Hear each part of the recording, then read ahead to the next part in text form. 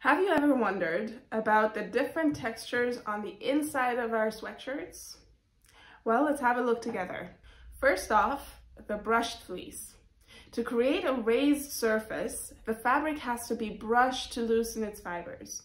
This makes the garment feel super soft on your skin and gives it more volume.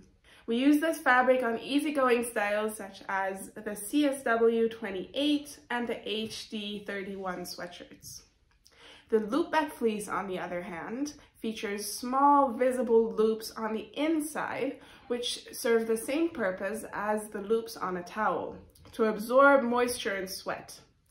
The benefit for you is that it keeps you well tempered while wearing it. This fabric can be found on cool styles such as the 346 and the 349 sweatshirts. And by the way, did you know that originally the name Loopback derives from the word loop wheeler, the traditional knitting machine that we know a thing or two about since we are the only manufacturer in Europe that still makes textiles in this traditional way.